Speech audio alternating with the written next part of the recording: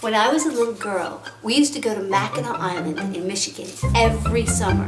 And every summer, we'd go to Main Street, where there was an amazing haunted house. It was my favorite, creepiest place to ever go on the island. Forget about the fudge, forget about the horses. I wanted a haunted house. So every Halloween, when I get the opportunity to make my house creepy and spooky, I'm always trying to come up with new ways.